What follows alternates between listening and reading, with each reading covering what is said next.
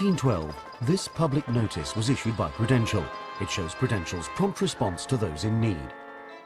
For over 165 years, Prudential has taken care of rich and poor alike. By 1900, a third of the UK population had a policy with the Pru. Hardly any disaster could occur without Prudential agents in some way providing security to the deprived and the bereft.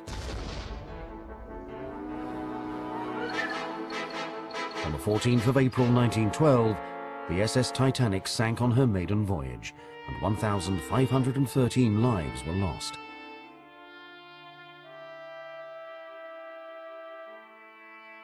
Three weeks later, Prudential had promptly paid out claims on 292 lives, totaling £12,834. By the 13th of June, the company had paid claims on 322 lives, around 1/5 of all who died.